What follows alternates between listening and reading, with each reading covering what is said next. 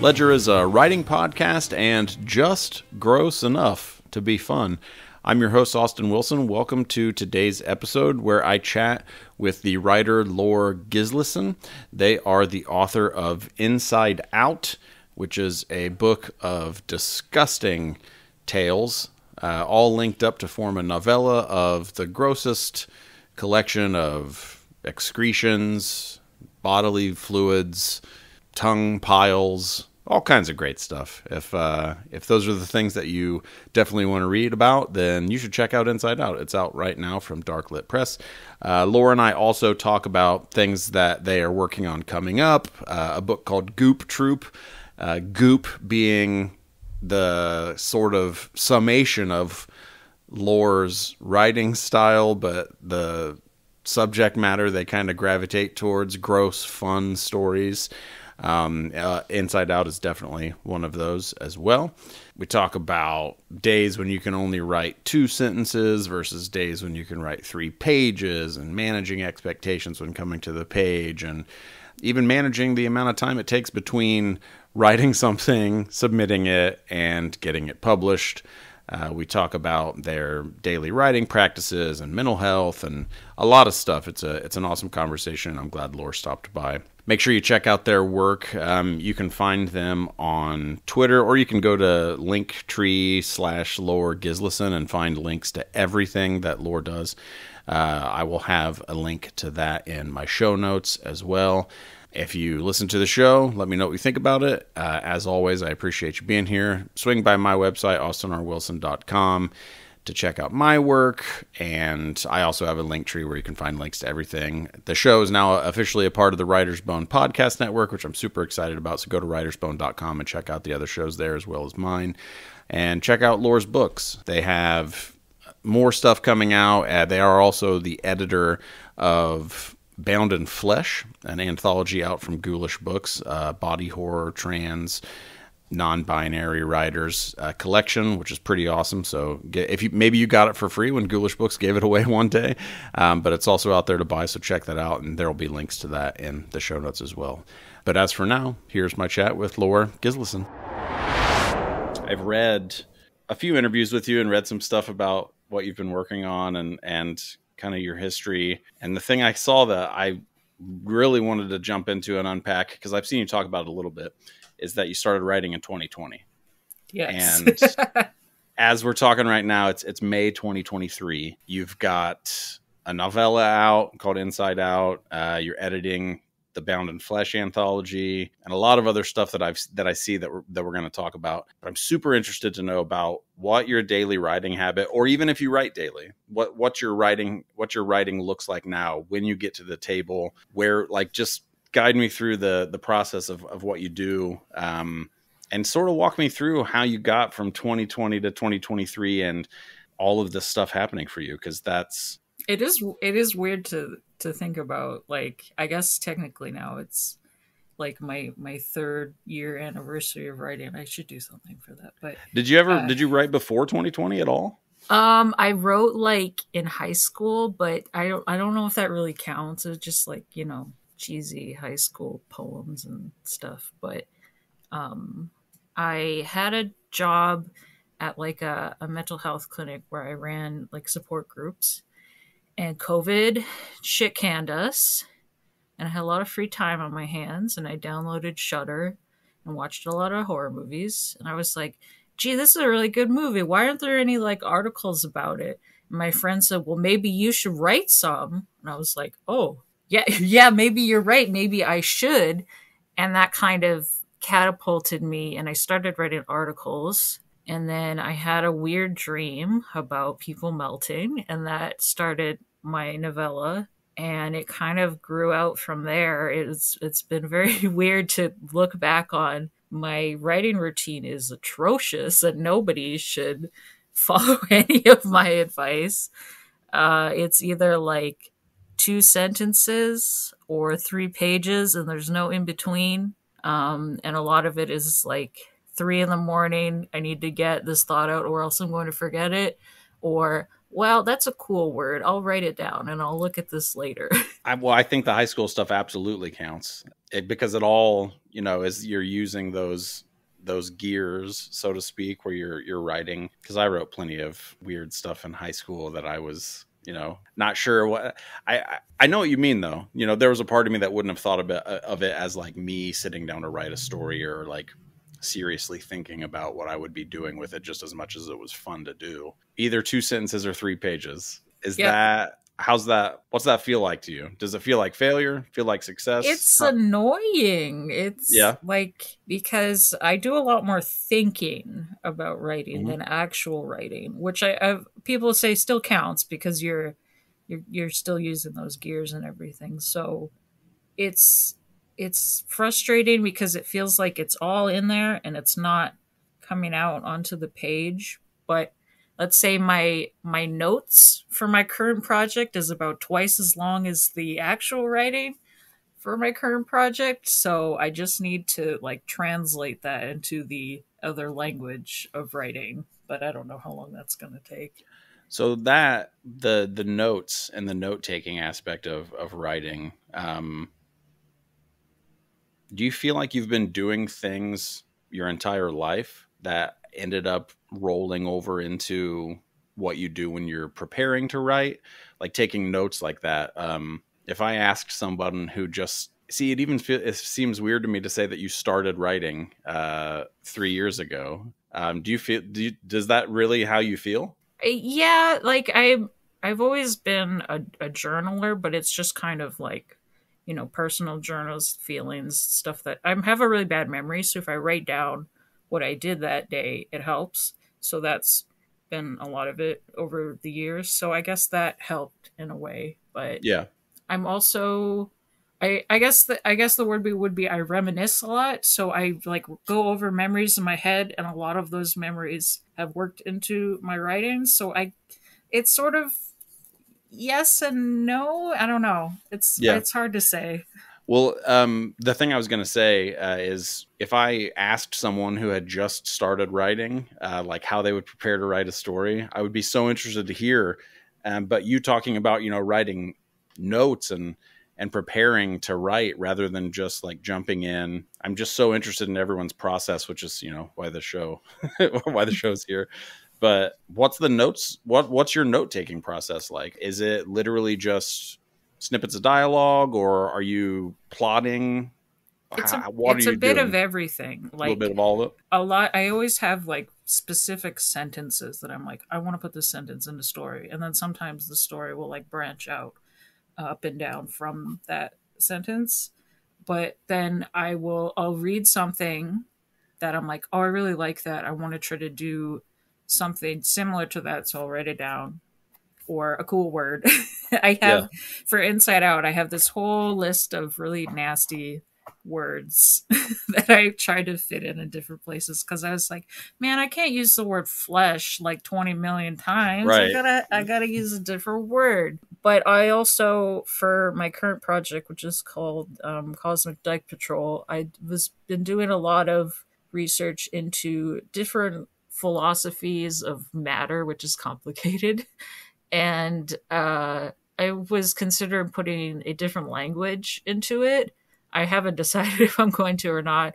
And then sort of like the meanings behind flowers, and it's just like all over the place. So we'll see if any of that actually gets into the story. But that part's kind of fun. The word and planning. Yeah. What about the specific story as you're building? Because I really want to talk about Inside Out, based on story and structure, because I've seen you describe it as a novella of loosely connected shorts with an overarching story. And I'm super interested in knowing how you arrived at connecting the stories as you did each piece. And if there was, I mean, the question, obviously, everybody ends up phrasing it one way or the other, is, are you a pantser or a plotter? And when you started writing Inside Out, were you just flying by the seat of your pants, or was there a plan? I'm absolutely a pantser, and I think I always will be. Yeah. So, yeah, I had a weird dream, and my dream itself was divided into 3 different stories. So I wrote down those 3 stories, and then I would have another idea for a story and another idea. And they always started as little short stories, but they all kind of felt like they were in the same world because all of these similar things were happening. So I just kept writing more and more. And then when I was putting it together, I actually like totally rearranged them because I realized, oh, I need to have like how it started, how it ends kind of thing, which I always wanted to be non-specific about how it happened because I don't feel like that part super matters. I always like the unknown and the mystery of like, oh geez, who knows how this happened. So I kind of had a couple things that it could be, and you can put it together if you read all of them. But I'm actually having problems now because I'm so used to writing short stories that writing a long narrative is like, wait, how do I do this? So I actually am dividing it into writing from different characters' perspectives for each chapter. So that kind of is helping me put it into smaller bits instead of one whole huge thing. Because it's so like I don't know. It's too big. I need to make it smaller. Is it literally just trying to like sustain a narrative for the length of a longer story? Where, because sometimes when I think about it, I think about the like little moments that connect to the bigger moments, and trying to make those seem relevant and memorable, but not stealing from the bigger moments. Like, because a short story, like those things fly, they do their thing and then they're gone. What do you think? Well, one, did you always want to write something longer, or did you write a short thing and then you're like, well, I have an idea that's going to be longer? Or is it something that just ended up happening because you had an idea that seemed like it would fit to be longer than a shorter work? I think I always wanted to do something longer. I just wasn't sure how it was going to happen. And almost the stuff that I have been doing the last, weird to say this, last few years may have been stepping stones to get here because Inside Out is like really short. They're like, some of them are like 1 or 2 pages. And then my next thing is a pirate novella that I wrote with my friend Shelley, and it's written as letters. So they can also be a couple pages or a couple more pages, and they're divided up. So that kind of is the next step. And hopefully this will be the third step. And then who knows, maybe I'll be able to write something even longer someday. I have no idea.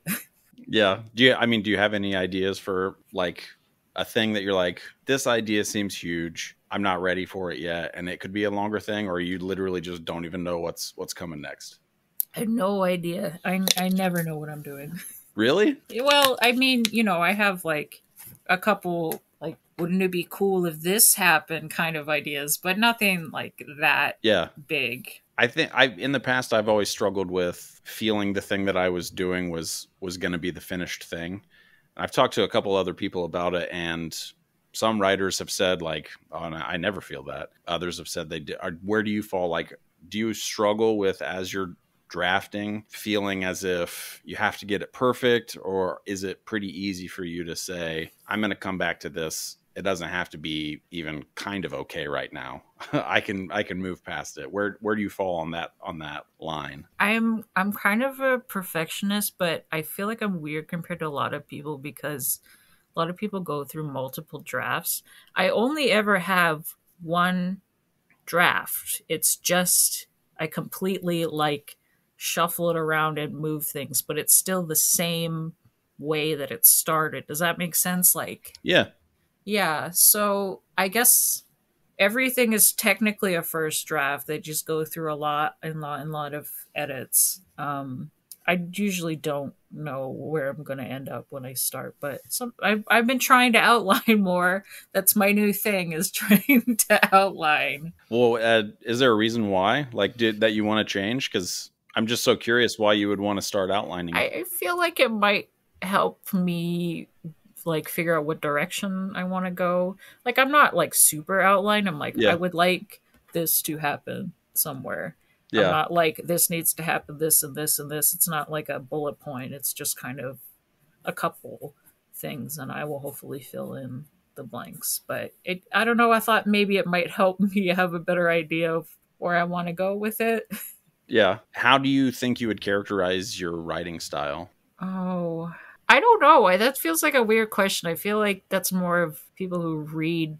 Readers would be the people who Yeah, would like say. what did you think of it when you read my stuff? I thought it was pretty straightforward. I really liked how disgusting it is, which is a strange compliment. And that's one of the things I want to talk about, because goop being the big word that is associated with you. And really, I think maybe that's the word I heard before I even knew someone was talking about your work or you were as a writer. You heard the word goop? Goop, yeah. I saw someone, tweeting about it, and I was like, what are they talking about? And then obviously I saw the cover to Inside Out, and I was like, oh, holy shit. What's this thing? Yeah, I think it's weird because I'm the person who asked the question, but I think I might agree with you that that's a better question for readers than it is for the writer. But I'm just always so curious how writers will think of their own stuff, if at all. I think straightforward makes sense. Yeah. I feel like I'm a very straightforward person, so that probably is why. Do you ever worry about writing? And all of these questions are probably, everyone could just be like, Austin obviously worries about this thing, about avoiding this happened and then this happened and then this happened, almost getting into the like rhythm of just stating events over and over again. Has that ever occurred to you as something to worry about? Or I mean, I guess a little, because a lot of that does happen in my book. People continuously get horrible things happen to them, and I had to keep finding new different ways to describe it. So yeah, I guess I do, and I guess my way of working around that is just to find more new gross ways to destroy people. Yeah, no spoilers, but there are piles of tongues that appear in the book. So if you're into that, you might dig the book. As you're writing, especially on days where it's 3 pages instead of just like a couple sentences, does it feel like you are blazing through those 3 pages? How's time feel as you're working through stuff? It still feels slow. Yeah. Because I will like write a sentence, delete it, write it again, and then for a lot of things I will send it to I'm so sorry to my like non-horror friends. I send them a sentence and I'm like, what do you think about this? Is this gross? And they're like, that's the worst thing I've ever heard. Yeah, I'm like, cool. That's I'm on the gross. Right track. Yeah. So sometimes I'm like, but what if I made it grosser? So that part is a little fun, I'm have a little fun torturing my friends with terrible descriptions. There were some that felt like I did it all in one go, and some of them were like I had to go over it again and again. But I think the ones where I did all on one go are probably the most fun ones, and maybe hopefully that comes across in them. Yeah. I'm not sure. I haven't read it in a while. Have you read it since it got published? Or did you just read it as you were editing it and writing it? I think the last time I read it was when I got like the first proof of the paperback. And that was a very wild experience. Yeah, I can imagine. Yeah. Earlier you were talking about during COVID, you said you were working, was that at a mental health treatment facility? Yeah, that's really close to my heart. I struggle with anxiety and depression and have, managed it for most of my life. Do you feel like any of the skills you were using in that role translated over to writing? I think so, because all of it is talking to people and like getting on the same page as someone who has gone through completely different things from you. And it's hard. It was a very difficult job. We had mandatory debriefings after every session we had, because people would tell us the most upsetting things you've ever heard. Yeah. So I think also probably that helped me compartmentalize bad things and put them on a shelf away when I'm done. But I'm pretty open about the fact that I'm autistic and I go through a lot of things. So I think that naturally comes across in my writing. I have a hard time with dialogue. So maybe that's why all of my stuff is just gross descriptions of things, but it's something I'm working on.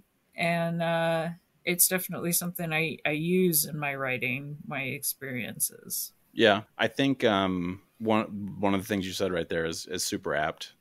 Just talking to people and hearing other people's perspectives, and it does inform your writing when you end up getting to hear so many other people's perspectives. And is that something you are going to continue doing, or have you moved past it now since you've started writing? And I'm always just curious about what people do while they're writing, or if they're You only mean writing. that job? That job, yeah. Oh, they have not been able to go back really because of COVID. We tried for a little bit to do online classes, and it's just not the same when you don't have that like not face to face, but person to person kind of communication. So yeah, I don't have that job anymore, unfortunately. So yeah, I guess I'm technically full-time writing. That's cool though. Yeah, I mean, it's not like full-time money, but it is Sure. full-time in the fact that I'm supposed to be spending my full-time writing. Yeah, the full-time money thing I think is a pretty rare situation, which it's always so weird to talk about sometimes, because at least where I grew up, it was, no one wanted to talk about that, about what you did for your job or how much money you made or any of those things. But writing, I've written for so many years and gotten paid nothing. It's just like, that's a big part of it. Do you write longhand or do you write on computers? Anything? How do you do it? I write most on my computer, but also secondarily on my phone, because a lot of it will be me trying to fall asleep, and then I'll have an idea, and then I open a lot of it is on my phone. I'm so interested in that.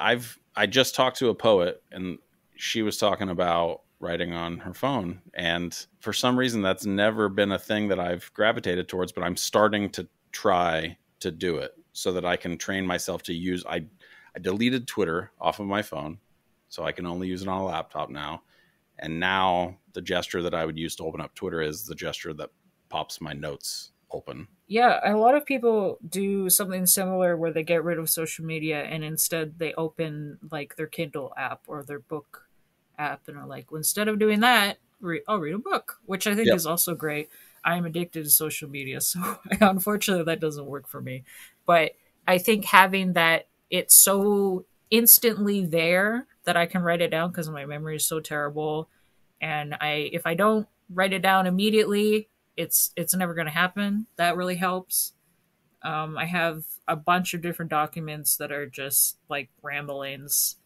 I can't really write longhand because I have a lot of hand pain, but I used to exclusively write in those like fancy journals you get at bookstores. Yeah. But over the years, my hands have just really given out on me. So actually writing on my phone or my computer, it helps a bit with that. Do you think social media played a part in the length of stuff that you were writing? That you like sort of naturally gravitated towards short stories or shorter form things, or even like the epistolary thing, like you were talking about the next books in letters. Do you think that is being informed by using social media, or maybe a bit, and also my short attention span? Maybe that's because of social media. But yeah, I've always been big on Twitter. Like, weird to say, but I've been on there for like almost over a decade now. Crazy. So you would get so used to having your thoughts in that little amount of words. Yeah. I do have a part in Inside Out that was directly basically taken from a social media post that I saw also. So I guess yeah, I have been. I think it's weird to think about it from this perspective because I hadn't really before now, but I do think Twitter has helped me edit in some ways, because I'm like, no, I can say this shorter. I can say this quicker. I don't need to say just and like I can delete these words that I say all the time. But I do worry that it has affected my attention span. But short books, novellas, short stories, I'm so excited to see a lot more of that stuff. Or maybe it's not more than normal, but it seems like there are, especially horror short. I feel like there are more. I think so. Doesn't it seem like it? It seems like there are, yeah. I really like that just because it's fun to not have to commit like 500 hours to something that you can have fun with. And I see a book with over like 400 pages now and I get like tired. I'm like, oh man, that's too much. And I see 120 pages and I'm like, okay. There we go. That's the one right there. Yeah. So do you gravitate more towards writing things that do you want to feel something for a character and make people feel something for a character? Because you were talking about you're finding ways to go grosser and grosser and grosser.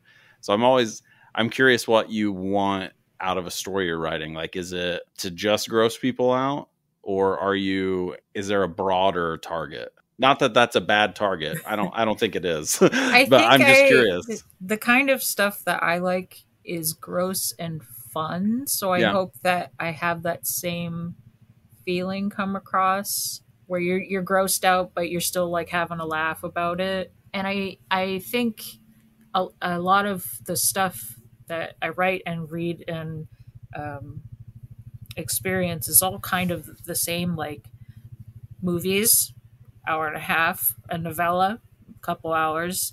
I play a lot of short form horror games, usually like $5 and take you, I don't know, an hour or two. So I feel like all of these things in different mediums have the same vibe and effect, but you can do them all differently. What are some of your short horror game faves?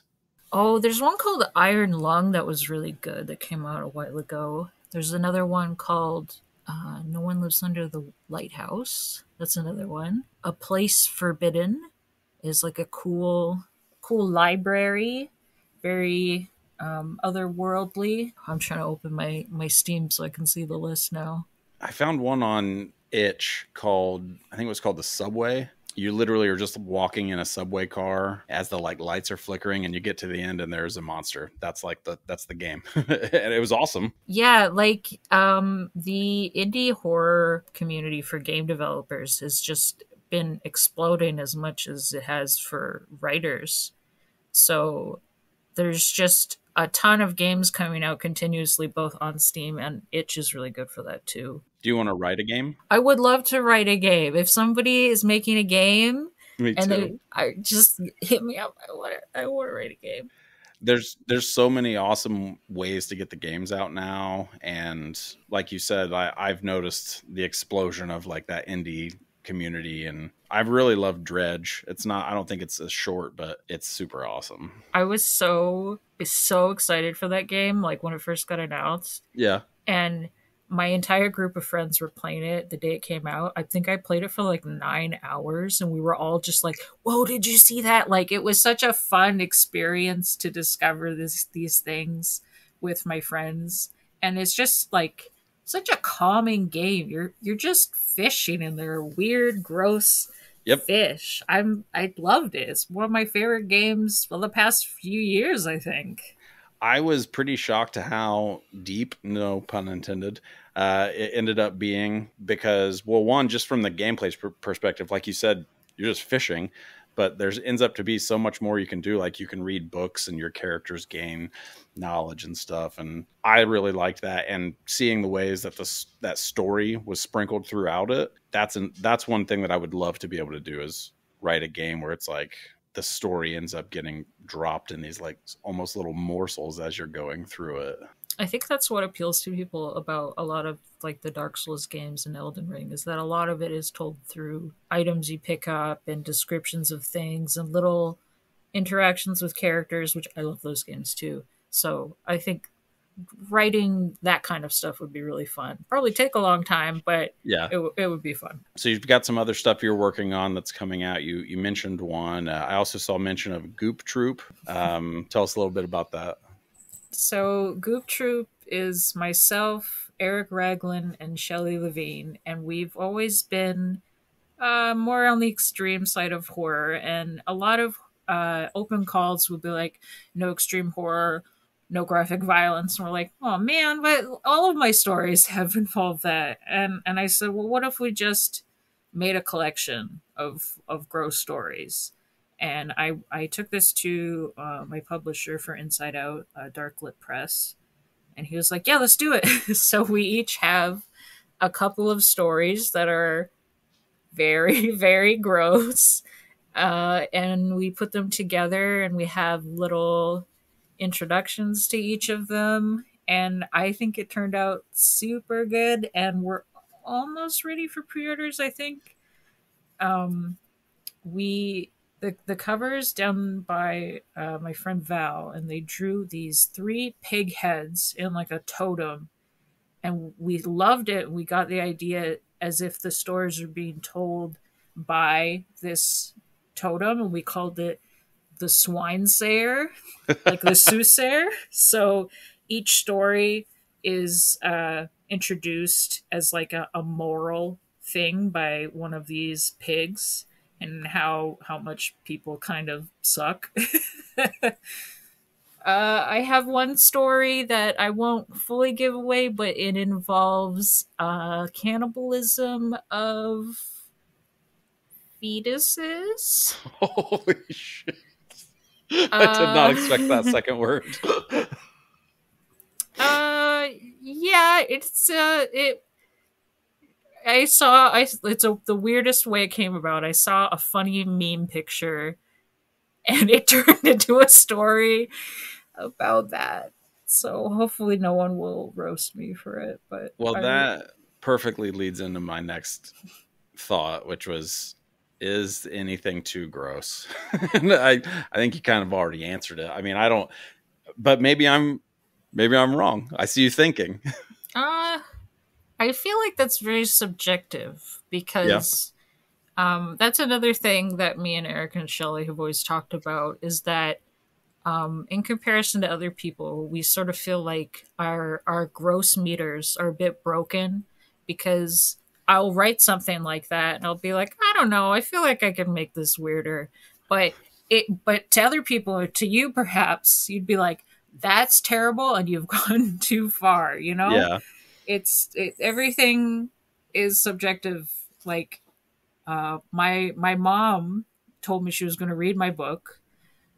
She maybe got a chapter or 2 in, and I never heard anything else about it. So I do not think she finished it. I don't blame her, but yeah, it's just not. Some people, it's just not for them, and I totally respect that.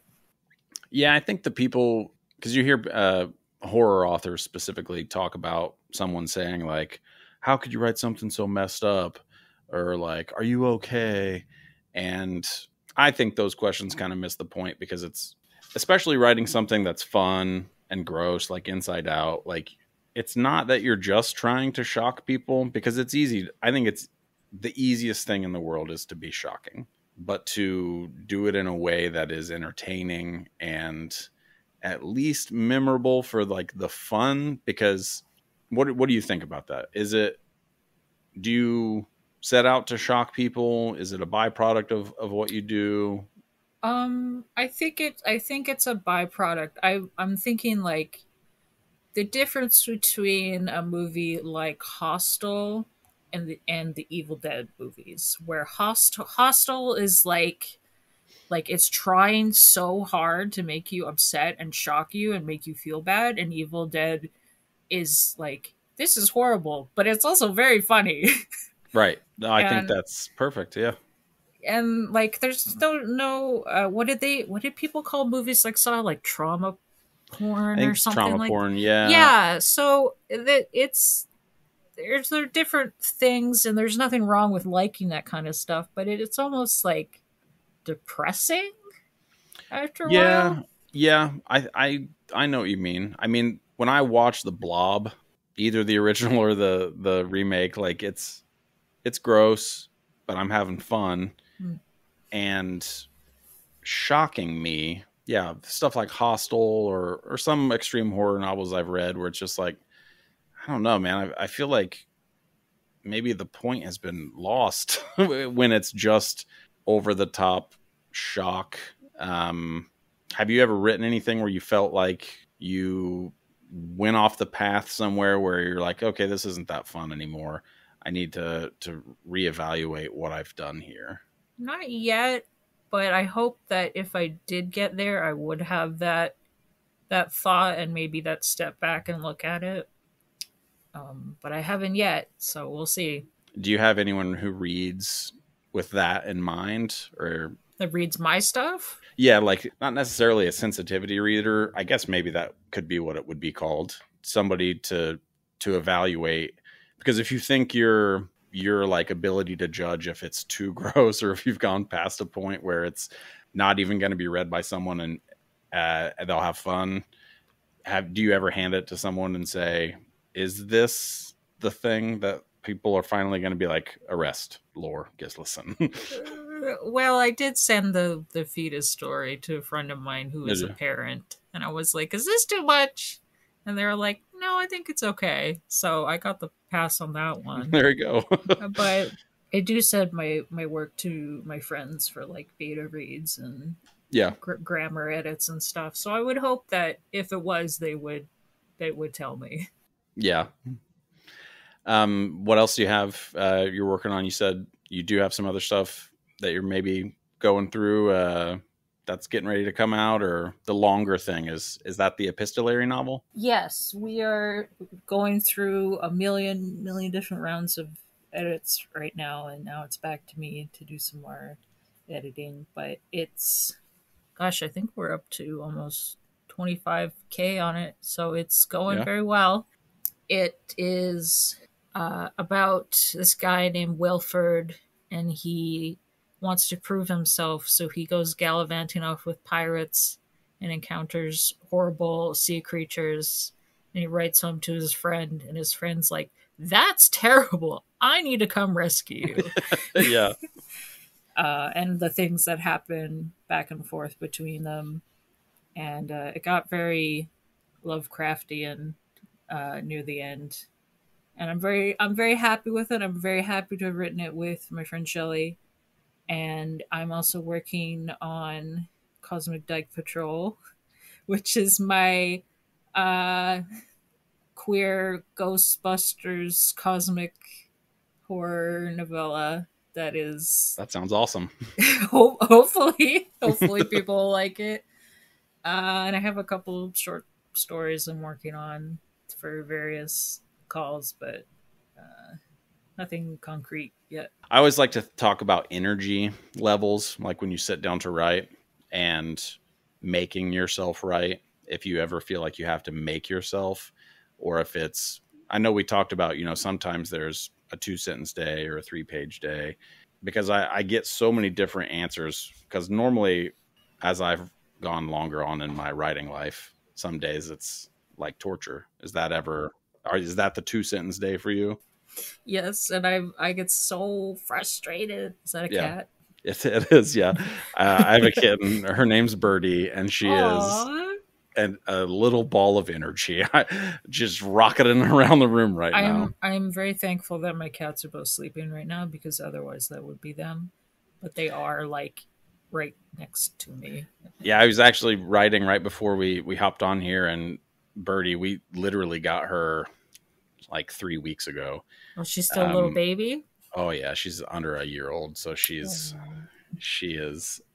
learning the house and getting comfortable, and we started to get into this little routine where she'll like come and tap on my thigh, and I'll like turn, and then she'll jump up onto my lap and then jump into the window, and then she'll sit in the window while I write. That's so cute. You have a little writing buddy. I've taken like 500,000 pictures of her in the window. Good. I'll send you one on Twitter. I'll send you a picture.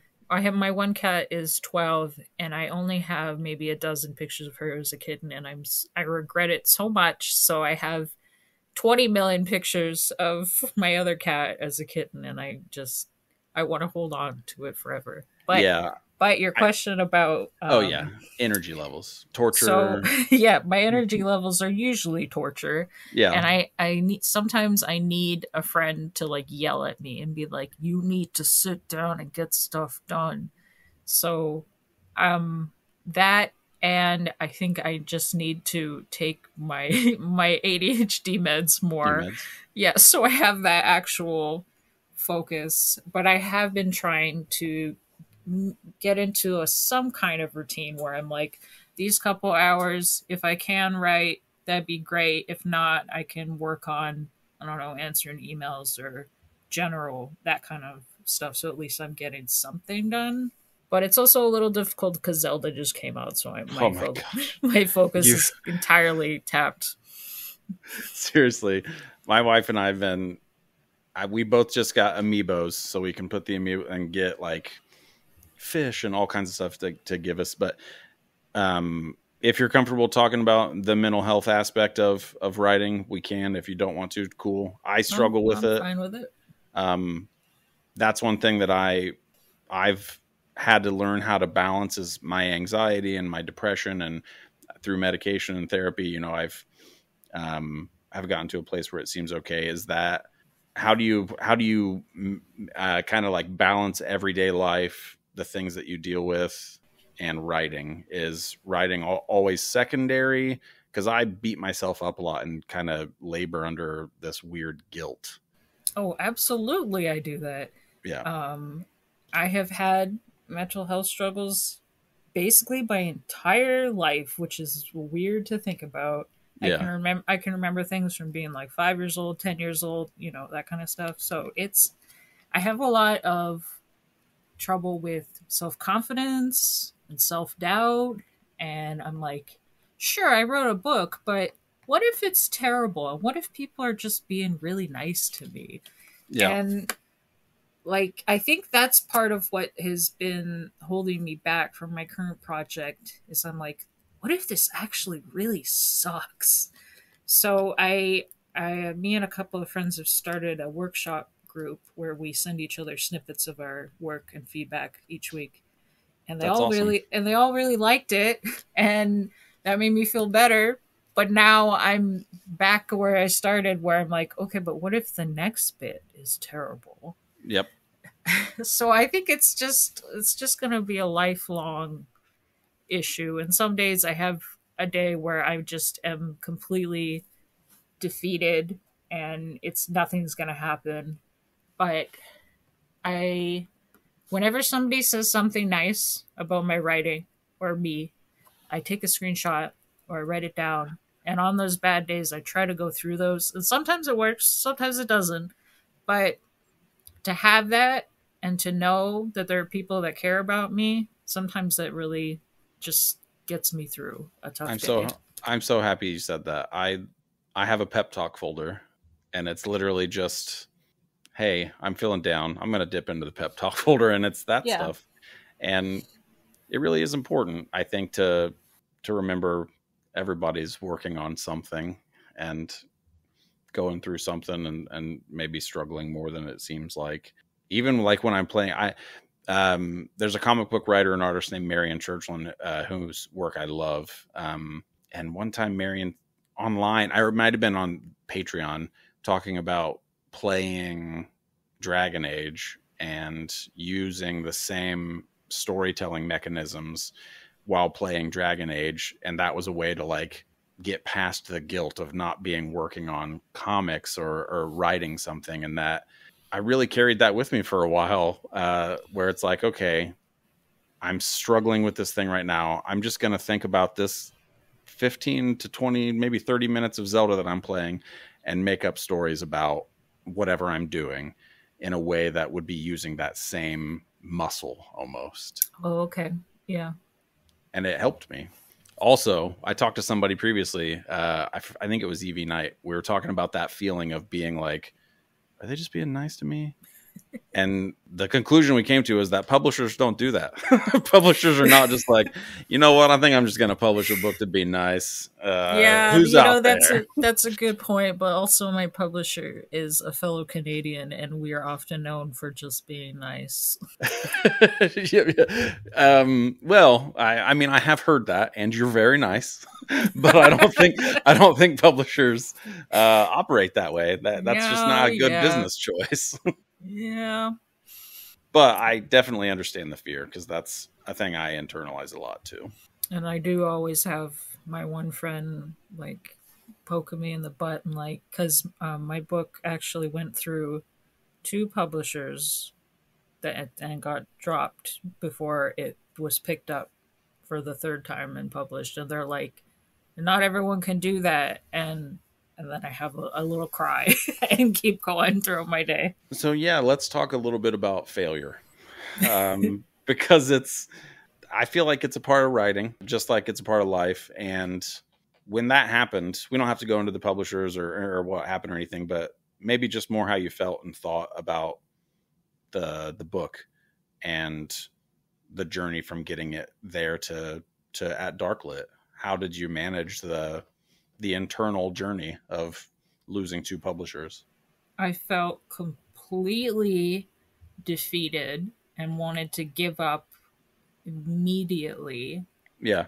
I thankfully had a coincidental group Zoom call like the next day after it got dropped, and everyone was like, no, you have to send it back out to people. And the second time they closed, so a bunch of people got dropped, and it kind of, people on Twitter were like, hey, send us your manuscript if you were dropped by so and so. So that kind of gave me a little bit of confidence to send it to a bunch of different people. And I continued to edit and work on it so that I hopefully would make it the best it could be. And just trying to focus on that instead of the fact that it failed. Really, just to keep me going. Otherwise, I think I just would have collapsed forever. Yeah. Were you writing other stuff when all of that was happening? No, I was entirely focused on Inside Out. That was like my life. Yeah. So I think I probably could have used something else to work on and take my mind off it, but yeah. I mean, it sounds like maybe you learned going forward to do that. You have a lot of stuff you're doing right now. Yeah, probably too much stuff. I think I have a problem with taking on too much work to make up for lost time or something. Yeah. I think I probably have a problem with waiting mode, which sounds like what you were in with Inside Out, where I'll get excited about a thing and get latched onto, okay, this thing's going to happen. And then my brain shifts to like, all right, let's wait on that instead of actively working on stuff. I think it doesn't help that the publishing world is a lot of waiting. Oh my gosh. It is infuriating to me to submit to something and they'll be like, okay, well, we'll get back to you in 6 months. What? Like, that is a ridiculous amount of time. I need to know right now. Yep. I needed to know before I hit send. Mm-hmm. If you could just preempt me sending. It is weird, though, in publishing. I've done comic book work and prose stuff, and it seriously seems like it's a miracle anytime a book comes out. Whether it's published on time, late, or early, it's just like, holy shit, how did this happen? Because there's so many moving parts, and like you said, it is so freaking slow. And it's weird that technology hasn't sped it up any. No, I think in some ways it's probably made it slower because no one has to go through all these different channels. Yep. Well, this has been awesome. Thank you for chatting. Where can people find you online, find your work? I have a Twitter, Lorelei _ LORELLI _, and then all of my general links are in my pins and all there. I have a blog, which is lorgislason.wordpress, and you just Google my name and I'm sure all of my weird websites will come up. Check out Inside Out. Amazing cover. Totally disgusting stories inside for you to have fun with. Lor, thank you so much for coming by. Thank you. Go and check out Bound in Flesh, the anthology that Lor edited. It is out now from Ghoulish Books. Make sure you also check out Inside Out. It is a disgusting romp. I guarantee you'll read something and be like, holy crap, that was really gross. That's out now from DarkLit Press. Check that out too. Like I said, links in my show notes for everything that we mentioned. Thank you so much to Lor for coming by. Thank you to you for listening.